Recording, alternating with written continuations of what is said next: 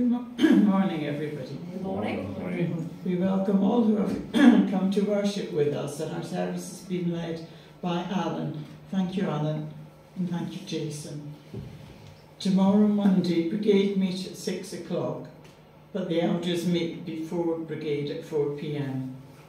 Wednesday, coffee and chat on Zoom from 10:30 to 11:30. Thursday, tea, toast and talk, and a warm space from 10 until 12.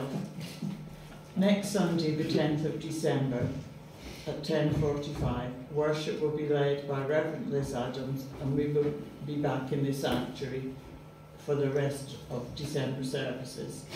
Birthdays this week: Hilly Everson-Watts and Lisa Jenkins, and we wish them both a very happy birthday.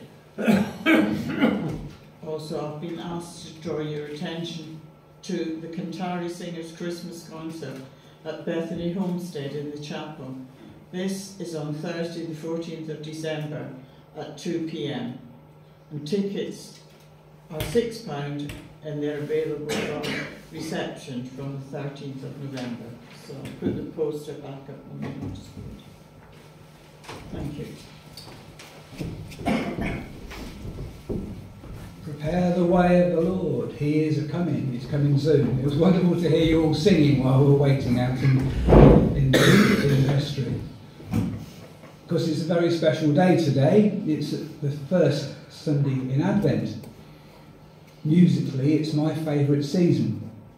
But perhaps the first Sunday is a little too early for singing Christmas carols. No? Well, some of them are a bit. But there's some wonderful Advent hymns, and we're going to sing a few today. For our call to worship. As we gather in hopeful expectation, Light of the world, make us ready. As we seek your transforming presence, dayspring from on high, renew us. As we bring to you our griefs and fears, God of all comfort, lighten our darkness. As we offer you our prayers and praise, bright morning star, fill us with your glory. Amen. Now we're going to sing a very traditional hymn for the first Sunday in Advent. Hark the glad sound, the Saviour comes, the Saviour promised long.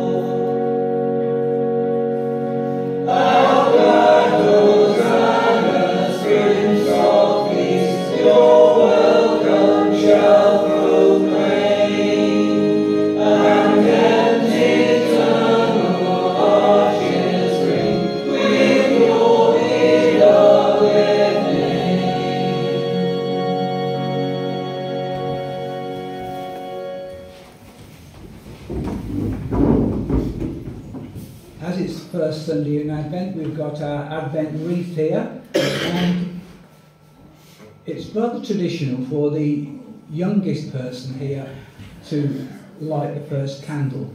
So Max has agreed that he's going to come out and with a bit of assistance, he's going to light the candle. Well done, Max.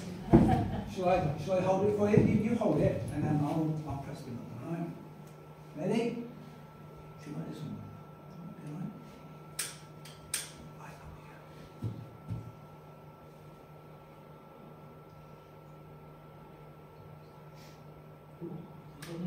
Oh, yes. There we are.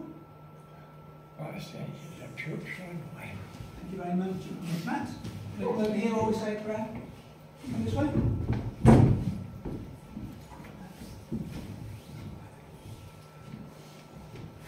So we wait in hope for God to come again, to enlighten our world, reveal our dark places, and teach us to be his light in our darkness.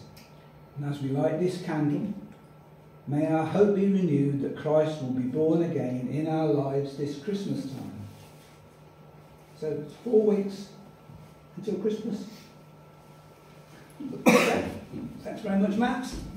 Take a seat. Well done.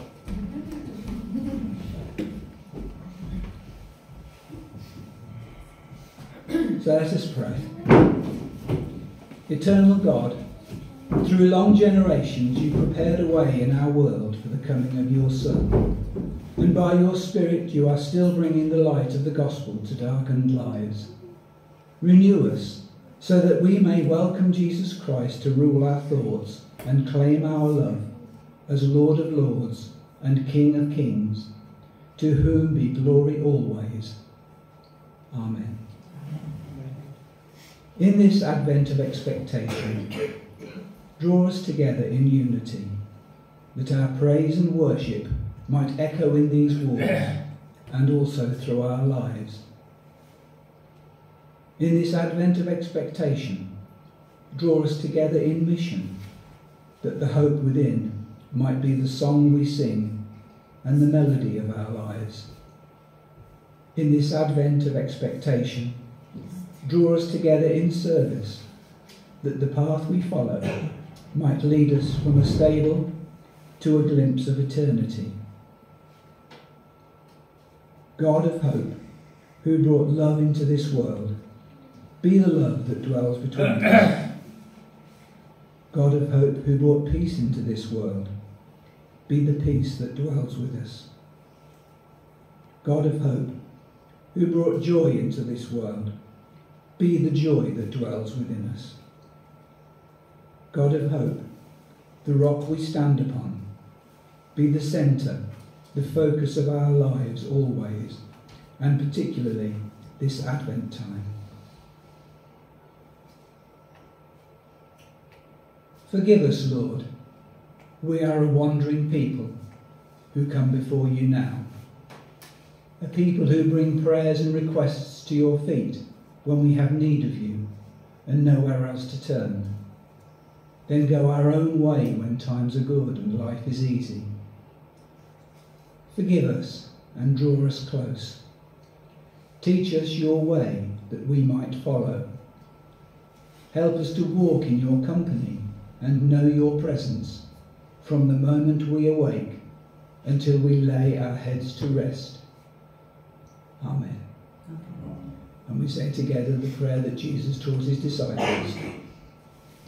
Our Father, who art in heaven, hallowed be thy name. Thy kingdom come, thy will be done, on earth as it is in heaven. Give us this day our daily bread, and forgive us our trespasses, as we forgive those who trespass against us. And lead us not into temptation, but deliver us from evil. For thine is the kingdom, the power and the glory, forever and ever. Amen. We stick with the traditional as we sing again, and I've re-recorded this one this year. We haven't done it for a few years, but I think I got it a bit wrong before, and everybody was singing in the right. Well, everyone was singing in the right places. I was singing in the wrong places. So it's difficult because the music says freely, which means it isn't in a sort of a strict time signature. which is a bit difficult when you've got an electronic keyboard to play it. So, that aside, we are going to sing, properly hopefully this time, O come, Emmanuel.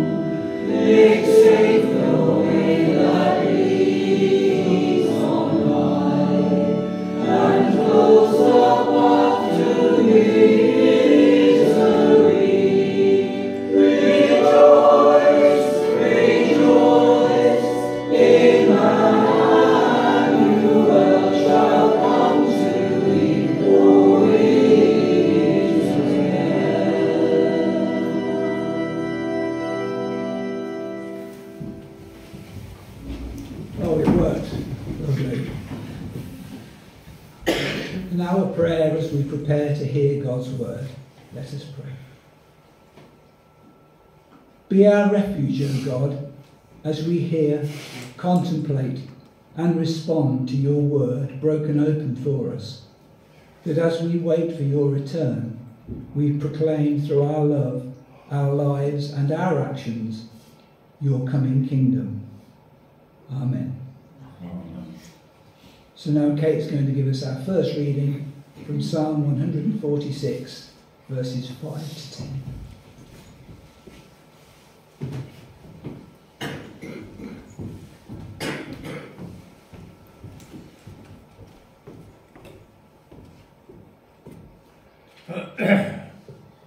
Blessed are those whose help is the God of Jacob, whose hope is in the Lord their God. He is the maker of heaven and earth, the sea and everything in them. He remains faithful forever. He upholds the cause of the oppressed and gives food to the hungry. The Lord sets prisoners free.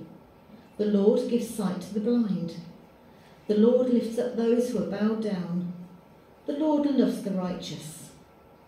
The Lord watches over the foreigner and sustains the fatherless and the widow, but he frustrates the ways of the wicked. The Lord reigns forever, your God, O Zion, for all generations. Praise the Lord. Thanks be to God.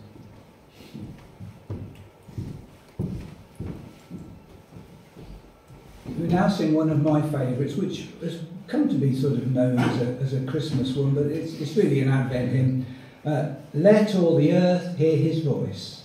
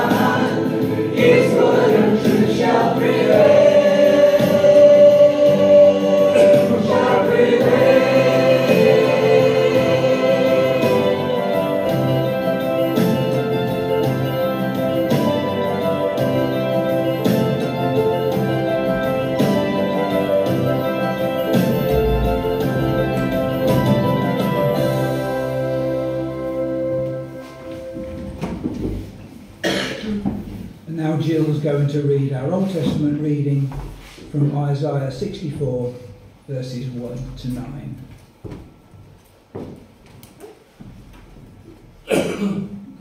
Oh, that you would rend the heavens and come down, that the mountains would tremble before you. As when fire sets twigs ablaze and causes water to boil, come down to make your name known to your enemies, and cause the nations to quake before you. For when you did awesome things that we did not expect, you came down, and the mountains trembled before you. Since ancient times no one has heard, no ear has perceived, no eye has seen our God besides you, who acts on behalf of those who wait for him. We come to the help of those who gladly do right, who remember your ways. But when we continue to sin against you, you are angry. How can we be saved? All of us have come like one who is unclean, and all our righteous acts are like filthy rags. We will shrivel up like a leaf, and like the wind our sins sweep us away. No one calls on your name or strives to lay hold of you. You have hidden your face from us and have given us over to our sins. Yet you, Lord, are our Father. You are the clay, you are the potter. We are all the work of your hand. Do not be angry beyond measure, Lord. Do not remember our sins forever. Oh, look on us, we pray, for we are all your people. Thanks be to God.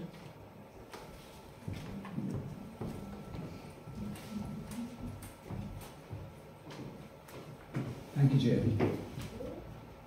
Elsewhere in Isaiah and in Micah, it's been spoken of God's people coming together at the coming of the Messiah and streaming to the hills where the temple is.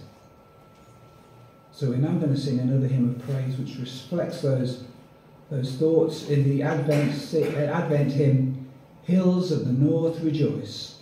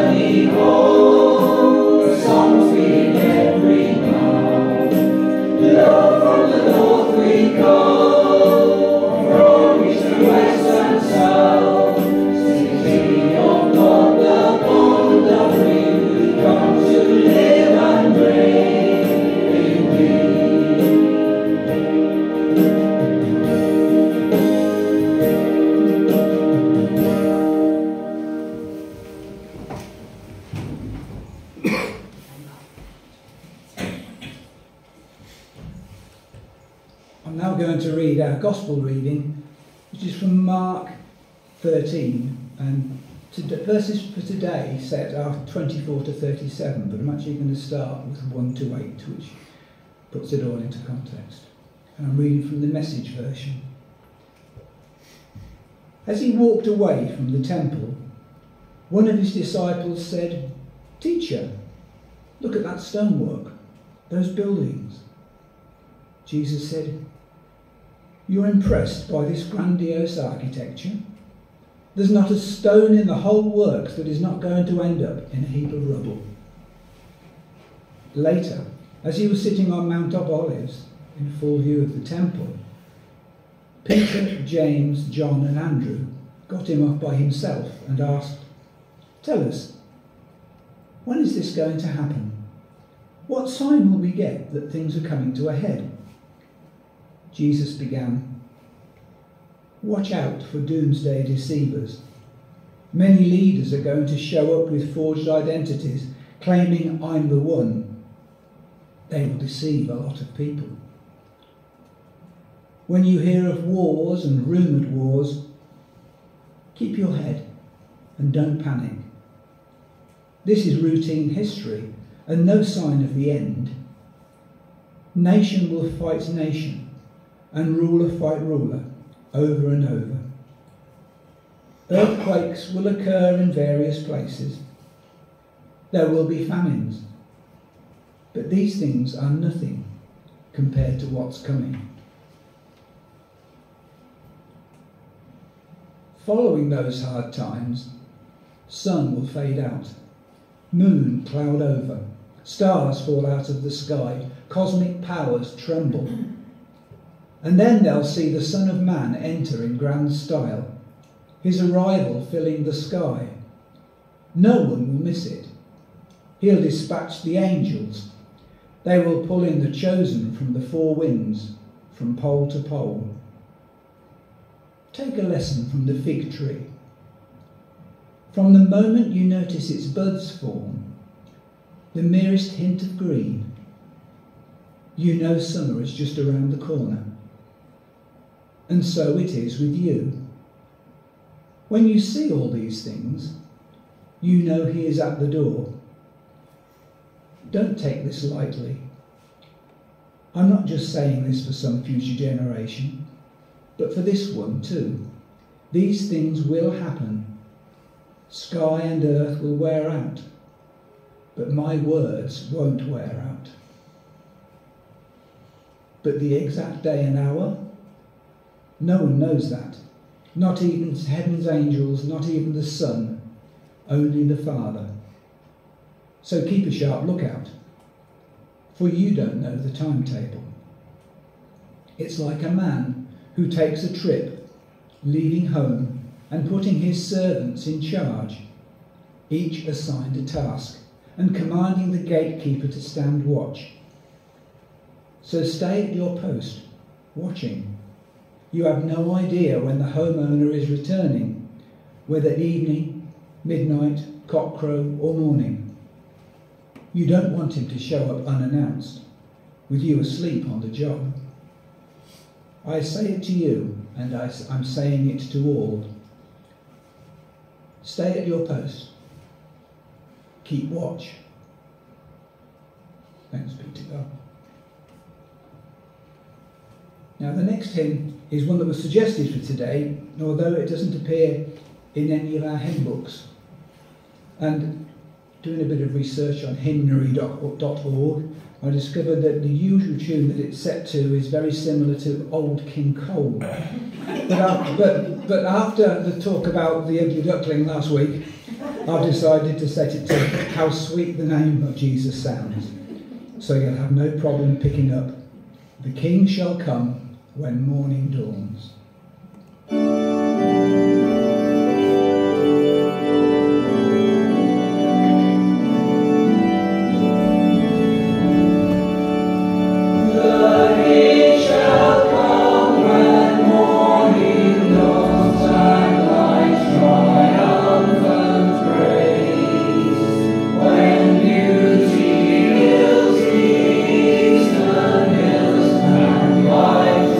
Joy.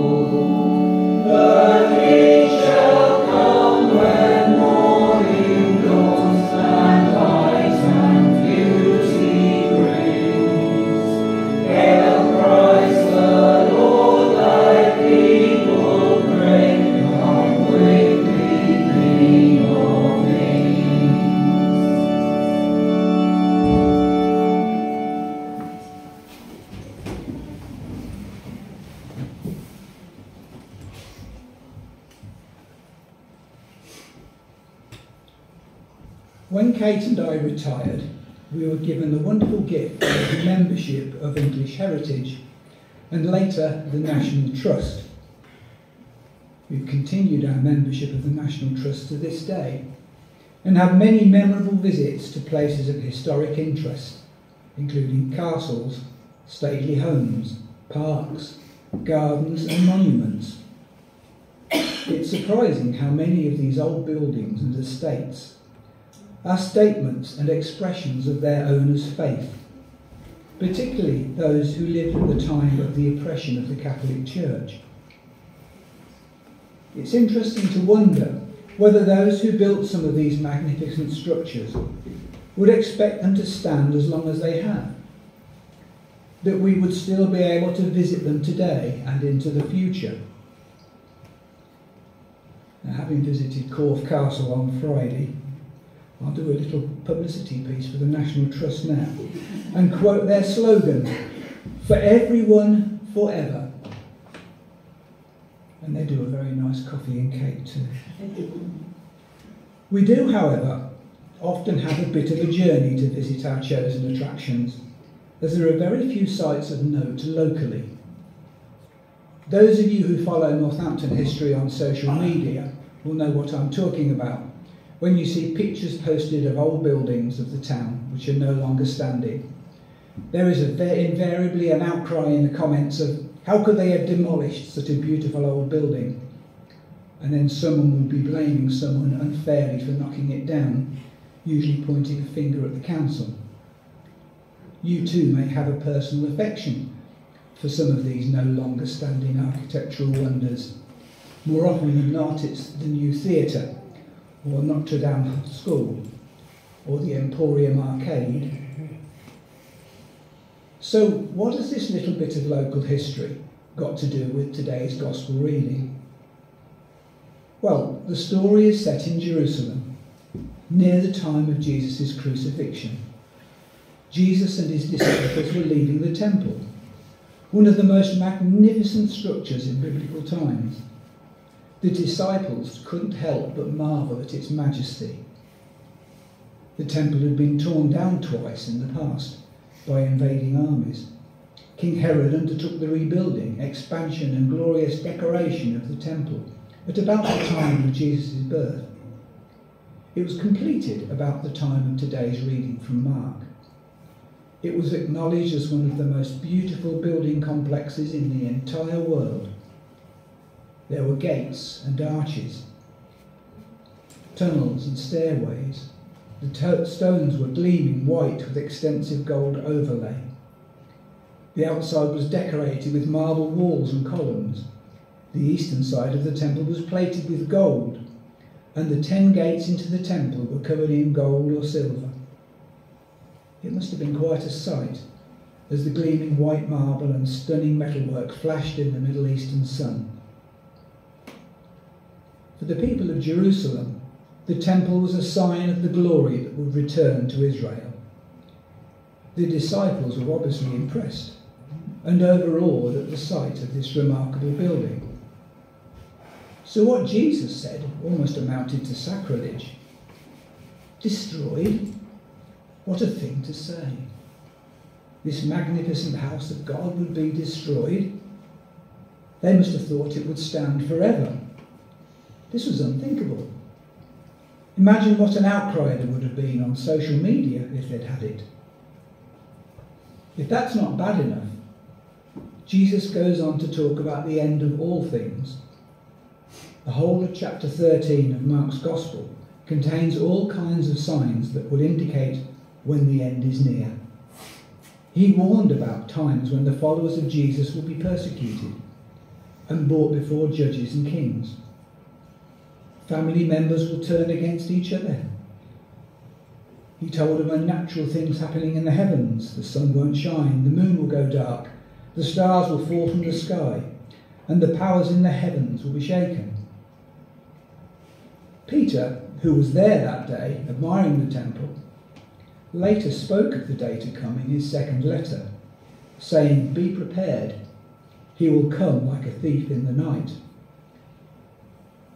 Paul also uses this in his first letter to the Thessalonians, as does Matthew in his Gospel. The imagery of a thief in the night is very familiar. But somewhere along the line I must have missed the Mark version, where the person who returns when least expected is the master of the house, having left the house in the charge of his servants. This seems to make the message a lot clearer, and the implication is very similar to the parable of the talents, which we heard 2 weeks ago. We have seen a lot of those predictions come true. There have been wars and earthquakes, natural disasters of all kinds, floods, famines, droughts, storms, tsunamis, you name it. It's obvious that there is still more to come. Christians have been persecuted, and these will continue to happen. In fact, if we take seriously all of the predictions of the Bible about the end of the world, we are left with a terrifying picture of the coming of the day of God, which will cause the burning heavens to be dissolved and the elements to melt with fervent heat, as Peter says. It would seem that everything solid, even something as solid as the temple, every human relationship, even the people close to us in our families, everything that we put our trust in, everything that we love in this life, everything that we thought would go on forever, will all be suddenly wiped away when that day finally comes. The disciples thought that the temple would stand forever, but it would be just a few short years later that the Romans would strip the temple of all its precious metals and tear it down, stone by stone, never to be rebuilt again. It's scary, isn't it? Things that we think are so permanent in our lives, in actual fact, are only temporary. It's hard to imagine what life would be like without those things and those people that give us a sense of security and permanency. The things we own, our wealth, our accomplishments, all the things we think are important really, are very temporary. In a moment they can be taken away and the rug is pulled out from under us. We discover that the things that we thought were solid and important are not the things that we can really rely on. So we might find that faith in Jesus and the assurance, comfort and hope that he offers is all that matters. The promises of Jesus that we've heard 1,000 times before suddenly take on a new meaning and importance, as all the other things that we once thought important are relegated to the sidelines. Our God and his promises of love, strength to endure, and the joy of eternal life in the end are all that we need. This is what Jesus is really getting at when he says, "There will not be left here one stone or another which will not be thrown down." As wonderful as the successes and the things of this life are, they are not permanent. And we are so easily led by the lie that the things of this world are so important and that we could never exist without them. Just think for a moment of a third world country where there are no widescreen TVs, electronic gadgets, there's not even electricity and clean water. Yet the people are still happy, even though there are so many uncertainties in their lives. They don't need these things to be happy. I'm not saying we shouldn't be grateful for the pleasures and joys that we have, but we need to be careful that being happy and contented does not depend on these things. Paul talked about being content and satisfied at all times, no matter whether he was in need or had enough. What gave him true contentment was knowing Jesus and his love, and with that he could face all kinds of conditions. He said this, and you may recognise it as the basis of the song, "All I Once Held Dear." Yes, all the things I once thought were so important are gone from my life, compared to the high privilege of knowing Christ Jesus as my Master. First hand, everything I once thought I had going for me is insignificant. when Jesus talks about what will happen in the future, I'm sure that he's not telling us horror stories to frighten us. He's simply pointing out what we so easily forget.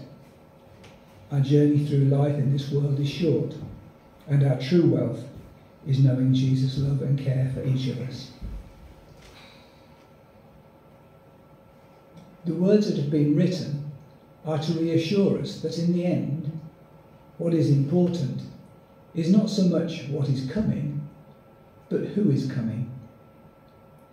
Jesus says, "Then the Son of Man will send out his angels and will gather together his chosen ones from the four winds, from the ends of the earth to the ends of the sky." Much like the words of Hills of the North Rejoice, which we sang earlier. This fulfills the promise that Jesus made. "If I go and prepare a place for you, I will come again and will receive you to myself, that where I am, you may be there also." Jesus will return. He is our loving Saviour. Those whom he loves and those who trust in him have nothing to fear during the last days, when everything is in chaos. Not even the idea of the last judgment can fill us with fear when we know that all our sins have been washed away. But I ask again, when will that time be? These words were written at a time when the events of the Gospels were still recent history, when people, or people who knew people with first-hand accounts of Jesus' life, death and resurrection, were still alive. They must have believed that the coming time for Jesus to return was imminent. But the wait got longer and longer. With the benefit of 2,000 years of hindsight, it may be easy now to think that the time will never come, that we have all the time in the world to do just as we please. Alternatively, we may wish that with things that are happening in the world today, God would get his finger out and Jesus will return soon to give that ultimate happy ending for all those who call him Saviour and Lord, by sorting out all of the world's problems. So here's a thought. Just maybe we have a long time to wait too. And while we are waiting, maybe we should be working hard to get the world ready for his return.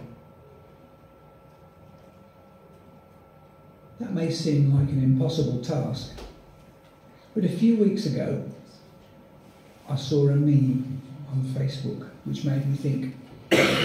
It was referring to time travel movies like Back to the Future. You know what happens in those? Someone goes back to a time in the past and they do one small act which has a huge impact on the present when they return to it. So here's a thought.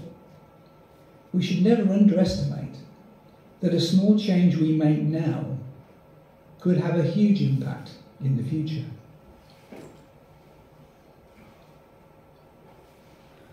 Since its earliest days, the Church has proclaimed that Christ will come again. In times of despair, doubt and despondency, God's people have hoped. Christ will come again. Yet we've been waiting a long time. Advent after Advent we proclaim, Christ will come again. Yet at the same time, we've learned to live with views of power and glory, where grace is costly, and God is at work on the margins with the weak and despised. If Christ does come again, we'll see him at work on the edge, with the poor and the least, showing us how to live and love with hope, despite God's silence. Maybe only when we've learnt how to live as Jesus taught, will Christ come again. Amen. So you might think this next hymn is a Christmas hymn. After all, it's called Rumours of Angels. If you can get past the first verse, you'll find it's very much about the second coming. So we're now going to sing Rumours of Angels.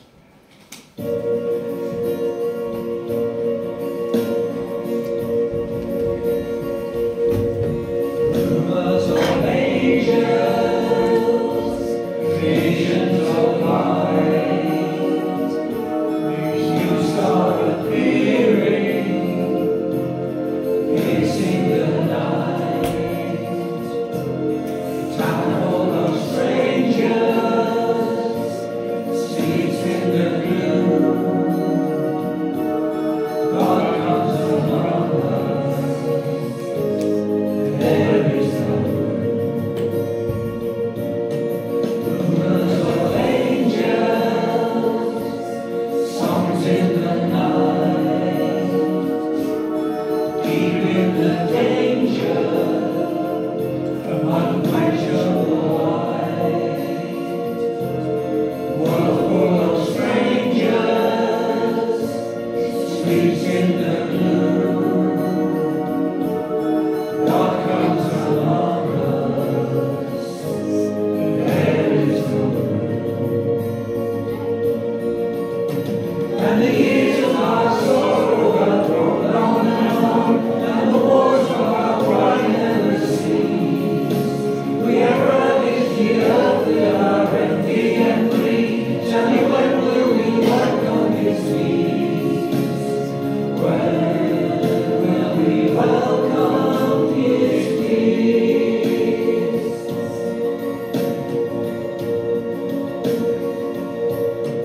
Hearts full of longing,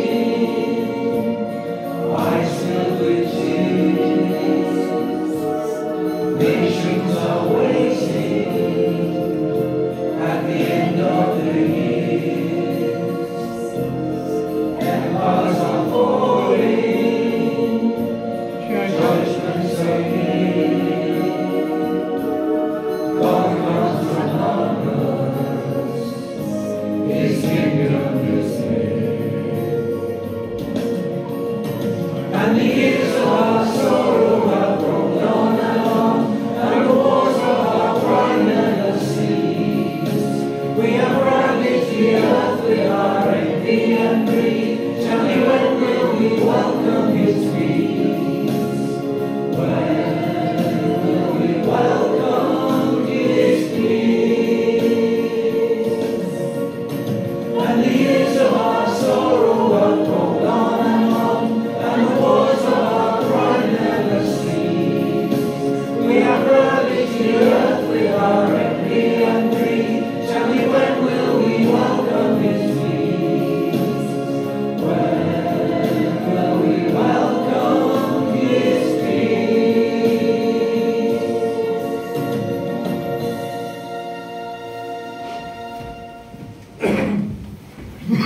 And again, I went off script and I missed out the offertory. Shall we take the offertory and sing a verse or two of that one again?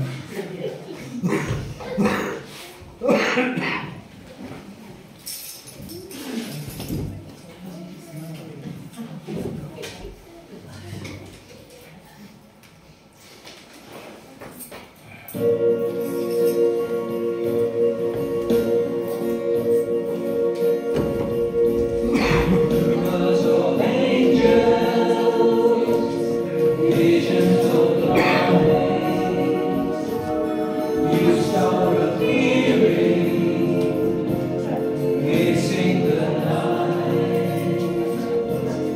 town full of strangers, sleeps in the gloom,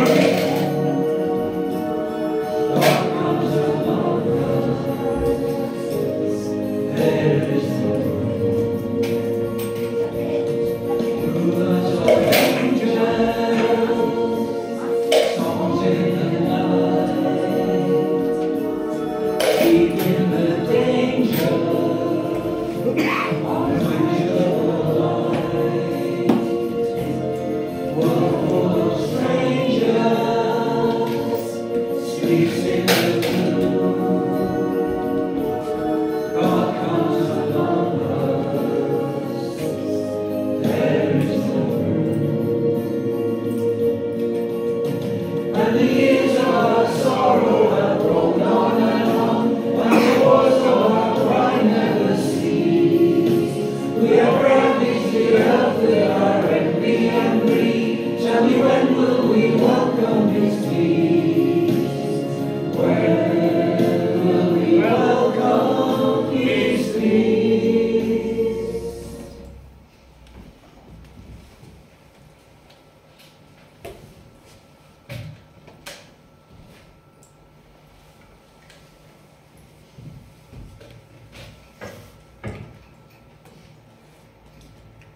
These are words of St. Teresa of Avila.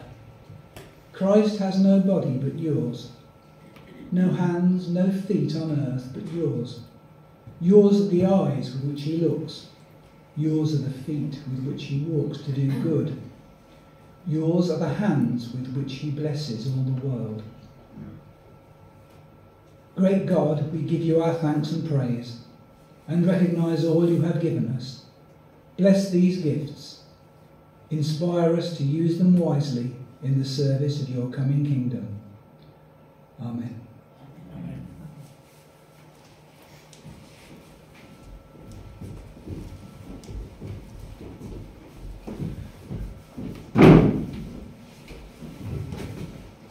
And now our prayers of intercession. And there's a response to these prayers. So at the end of each prayer I will say, "Come, Lord Jesus." And please respond with the words, "Come and inspire us anew." Come, Lord Jesus.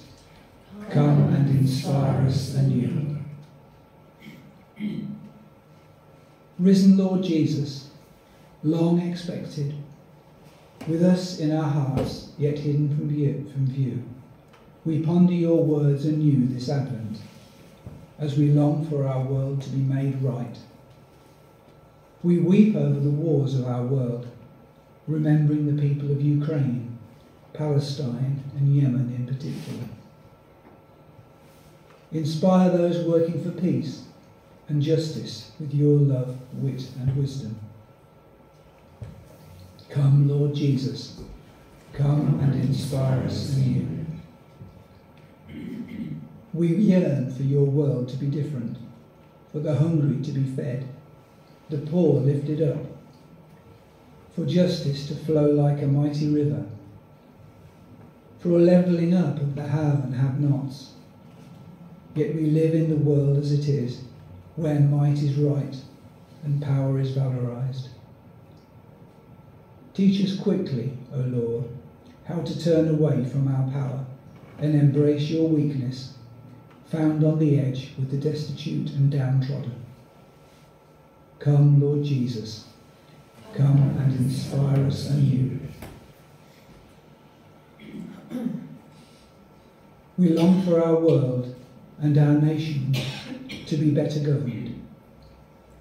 We pray for those who hold or seek elected office, that they may be honest, act with integrity, always seeking the welfare of both creation and the poor. We pray for our nations in a long approach to a general election, that we may vote wisely and hold our political leaders to account, as all one day will have to give account to the King of Kings. Come, Lord Jesus, come and inspire us anew.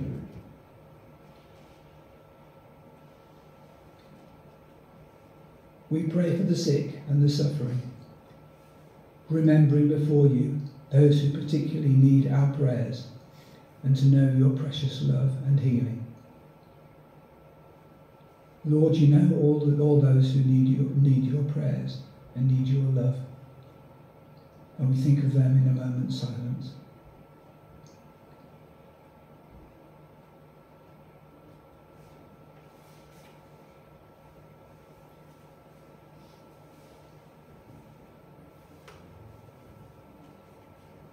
We ask these prayers in the name of your Son, Jesus Christ. Amen. And we come to our final hymn, and we'll sing, "Light has dawned that ever may blaze, darkness flees away."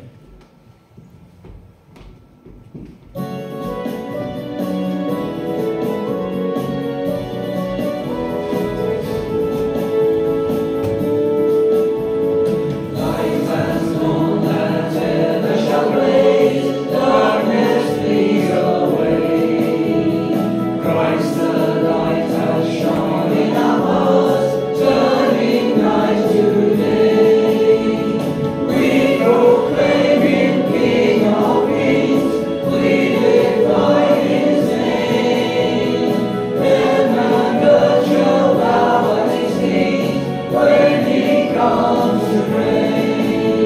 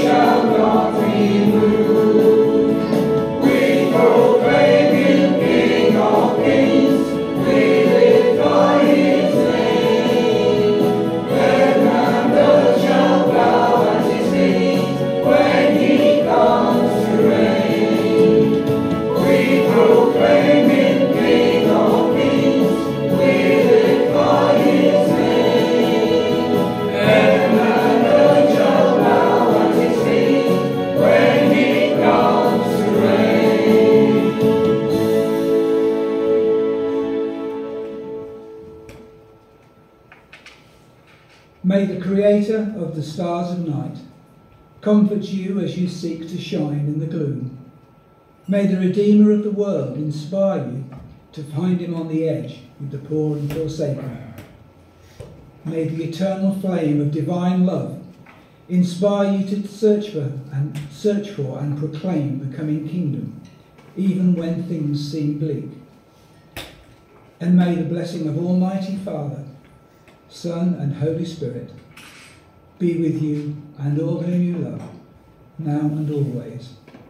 Amen. Amen. And we'll say together, grace to one another. Grace Praise our Lord Jesus Christ, and the love of God, and the fellowship of the Holy Spirit, be with us all, evermore.